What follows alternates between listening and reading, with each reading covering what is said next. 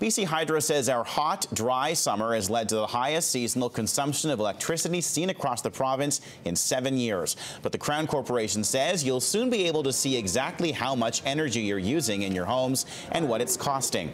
A new device has been created to let you see how much power is being used in real time. It's hoped it will help us make better decisions about when and how we're using electricity.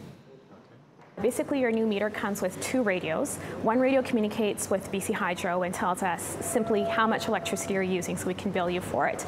The other radio is there for the homeowner to use, and that's the radio that talks to this device. So basically, it's radio-to-radio communication. There's a Zigbee radio in your smart meter, and that's how the information gets from your smart meter to your home energy display device.